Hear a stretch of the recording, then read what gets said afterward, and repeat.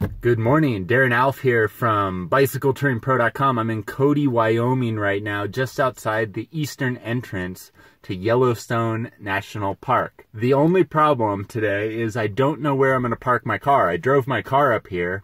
I'm going to get the bike out and bike around the park for a few days. But nobody, and I can tell you nobody, I've asked about a dozen people, knows what I can do with my car. Where can I leave my car while I bike around the park? Nobody knows, so I'm going to drive straight to the entrance of the park, ask the ranger or whatever, the person working at the gate, what can I do with my car? Can I park it in the park for 5 days and just leave it? I don't know. The entrance to the park is about an hour away from Cody, Wyoming, so I'm going to do that drive now. We'll get to the ranger station and hopefully he or she will have an answer for me about what to do with my car on this week-long bike tour in Yellowstone National Park. Here we go.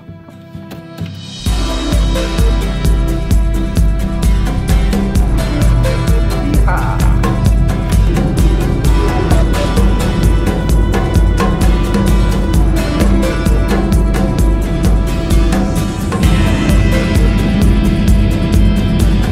Alright, so I'm in Yellowstone National Park now. I asked the ranger at the gate what to do with my car while I biked around, and he said he had no idea, which is what everybody says when I ask them what to do in this particular situation. So he said just go up here to the visitor center and ask someone there, maybe they will know. But geez Louise, it's so bizarre that they have no idea what to do with someone who wants to bike around Yellowstone. The good news that the ranger told me was normally it's $35 to get into Yellowstone with a car. But today, when I pulled out my wallet to pay, he said, no, you don't have to pay. Today's National Public Lands Day or something like that. So I got into the park for free, not even knowing that today was a free entrance day into the park. So I'm pretty excited about that. Just saved myself $35. So I'm going to drive just a short distance up the road here to Fishing Bridge Visitor Center, and hopefully someone there will be able to tell me where to park my car so I can start this bike tour across Yellowstone National Park.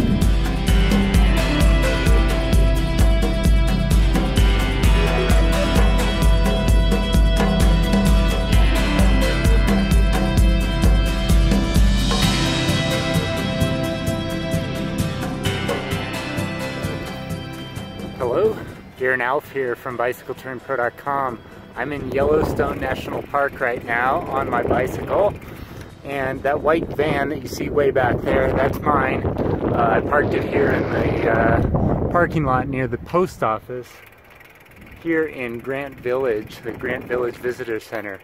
I went into the backcountry office and got a 4-day permit to park my car and ride my bike around Yellowstone. So I'm doing the lower loop of Yellowstone National Park. I'm not doing the full loop of Yellowstone because I'm here in late September and all of the campgrounds are closing this weekend. So there's only like 2, maybe 3 campgrounds that are open. So I just decided to do the lower loop of Yellowstone. So today I'm leaving Grant Village and cycling about 20 miles, not very far, 20 miles north to a campground called Bay Bridge Campground, and that's where I'll spend my first night here in Yellowstone.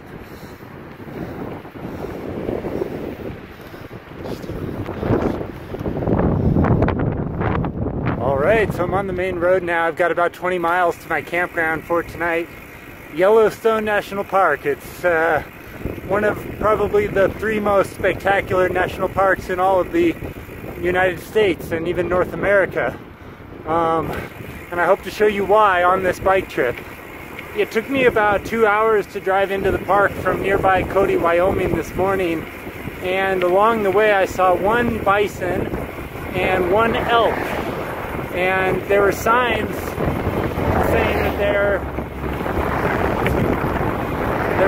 saying that there could be bear at any point along the road. So it would be very cool to see a bear on this particular trip.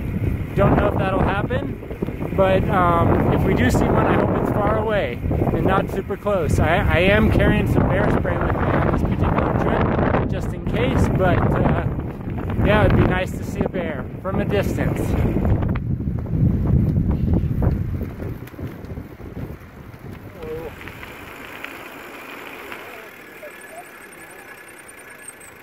Okay, so I'm at the West Thumb Geyser Basin now. Just gonna walk along this boardwalk and check out the geysers here. I've locked up my bicycle just back here in the parking lot. Hopefully it'll be okay. I think it will be. But yeah, just gonna make a quick loop around these geysers.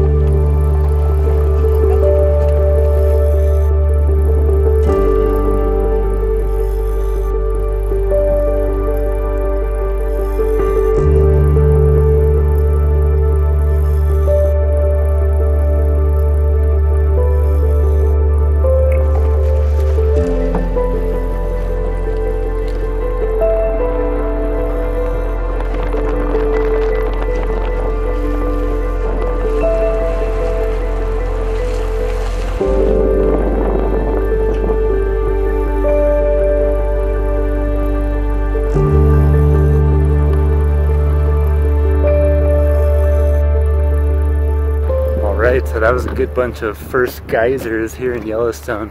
One thing that's very apparent to me is that I am the only person here by themselves. Everybody's in a group or a couple. There's no other solo people. I've been noticing that more and more. I'm usually the only person by myself.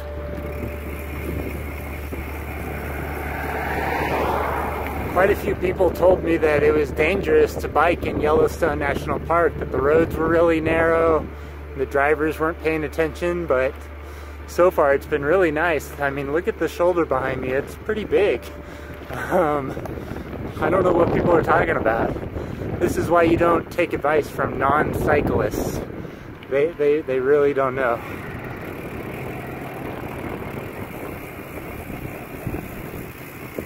The bike ride here along the waterfront reminds me a lot of my bike tours in Sweden or Finland. It's a little windier here than it was in Sweden or Finland, but the scenery is very similar. And yeah, I'm really enjoying this. This is nice. Look at this. Woo.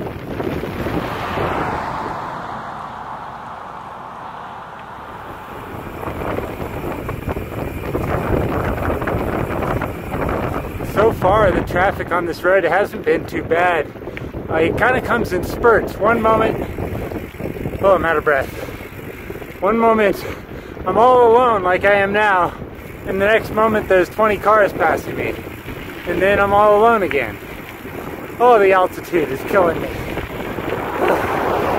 We're up at about 7,000 feet right now, so not super high, but enough to feel it for sure. The air is really dry.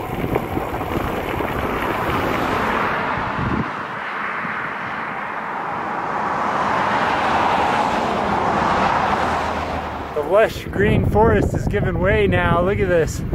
This is like a burn area where fire came through and took out all the trees. You can see some small saplings growing over here, but for the most part this area hasn't recovered yet. It's on both sides, as you can see. There's a bunch of cars parked here, which means there's probably an animal of some kind along the side of the road. And there it is, I can see it over to the side. It's an elk.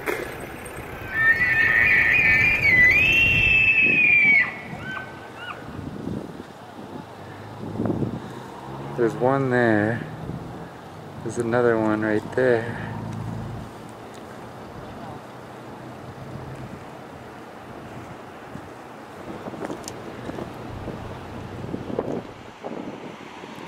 So it's just two elk.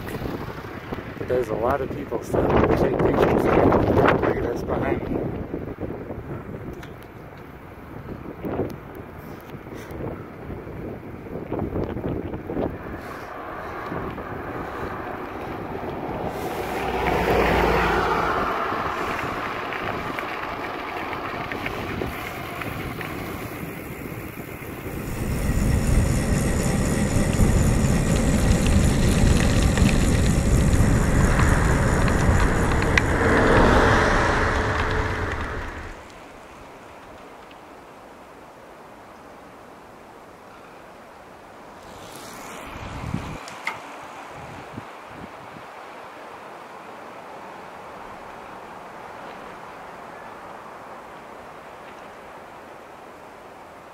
So today's Saturday, and I imagine that today is going to be the highest traffic day of the entire bike tour.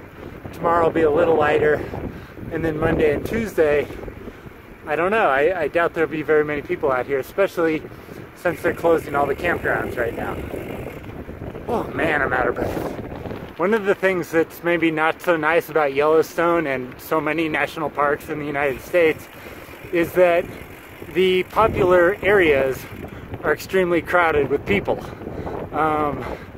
But if you can get away from those crowded places and go to the less common, less well-known places, you can actually find some really spectacular places and have those places entirely to yourself. So this little road here, there are a few cars on it, but not very many. It's much more peaceful than riding on the main road.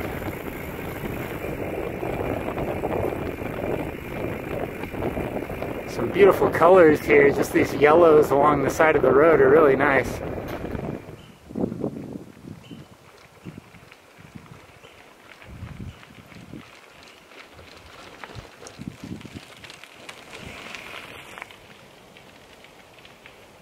So there are a few trails here in Yellowstone that you can actually bike on. Most of them you can't.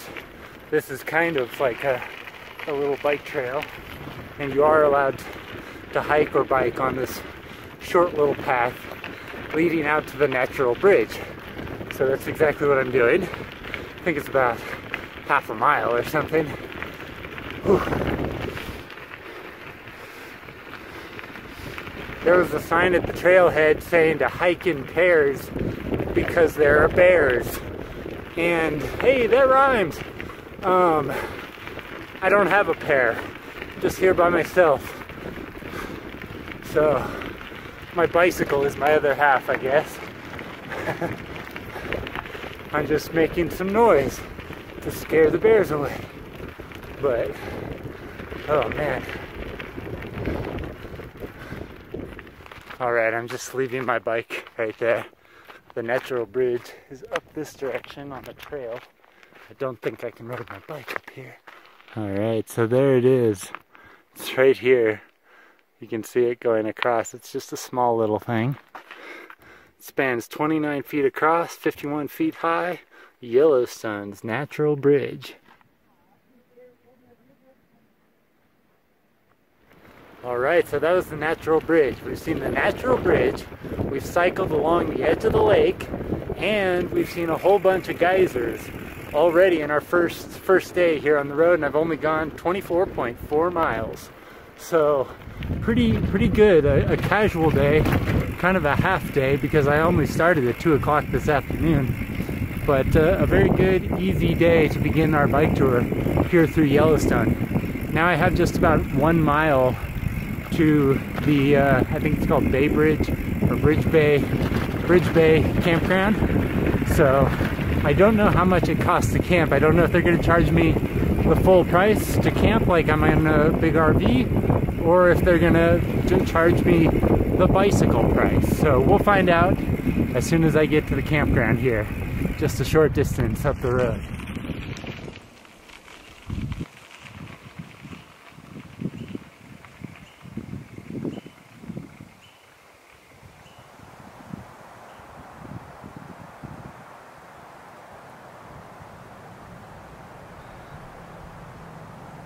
Alright, here's the entrance, Bridge Bay Campground. Alright, so I paid for my hiker-biker campsite. The sign said it cost $8.90, but when he went to charge me, I paid with my credit card, and only charged me $8. Apparently they don't know what the prices are. I don't know. This whole place seems kind of unsure about how things are supposed to be done, but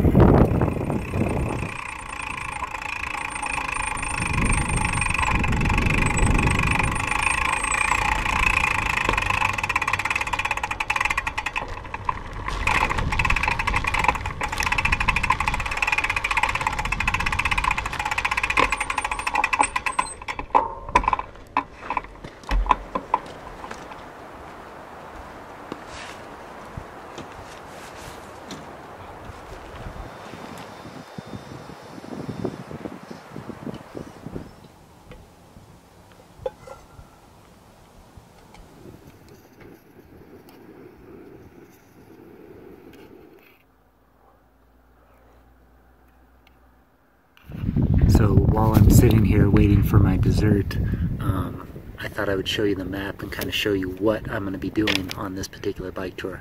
I'm talking quietly just because there's other campers around and I don't want to disturb them, as you can see. So the Grant Village Visitor Center, that's where I left my car this afternoon, and I biked up this direction along the coast of the Yellowstone Lake, and now I am here at Bridge Bay. You can see there's the natural bridge that I stopped at. So my original plan was going to be to continue to bike all the way up here and then back down and then back to my car. But the problem is today is the last day that this campground is open, and pretty much every other campground up here is closed after today. I didn't know that when I was planning this trip though. So this campground is open tonight, and then this one over here, Madison, apparently never closes or almost never closes.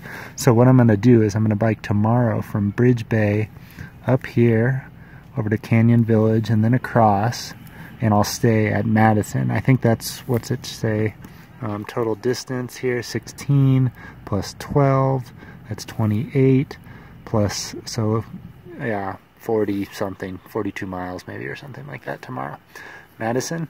And then the next day I'm going to bike down to here, and the guy at the visitor center over here in Grant Village says that there are some backcountry campsites that I can bike out to here at Lone Star Geyser. So I'll bike this section on day 3, and then the final day, day 4, will be a short one. It will be back to the car here at Grant Village. So instead of doing this big loop all the way up here and back, I'm really just doing the smaller southern loop of Yellowstone. So that's it for the first day of my Yellowstone bike tour. It was a short day, but a good day. Tomorrow will be the longest day of the trip, about 40-something, 42 miles, maybe 45, with all the exploring that I do along the way, probably 45 miles, maybe even 50. But yeah, should be good. So I'm just going to spend the rest of the evening kind of hanging out inside my tent. I have my earphones so I can watch Netflix and listen to a podcast and have a pretty good night. So that's what I'll be doing. All right, see you in the next one. Bye.